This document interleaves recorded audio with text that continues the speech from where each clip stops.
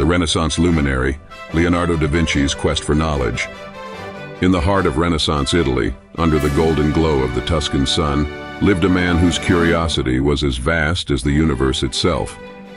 This man, Leonardo da Vinci, was not just an artist but a visionary, a scientist, and an inventor, all rolled into one enigmatic figure. One fine spring morning, Leonardo set out from his workshop, his mind buzzing with a new idea that had kept him awake the previous night. With a leather-bound sketchbook tucked under his arm and a quill pen behind his ear, he made his way through the bustling streets of Florence, greeting acquaintances with a nod and a smile.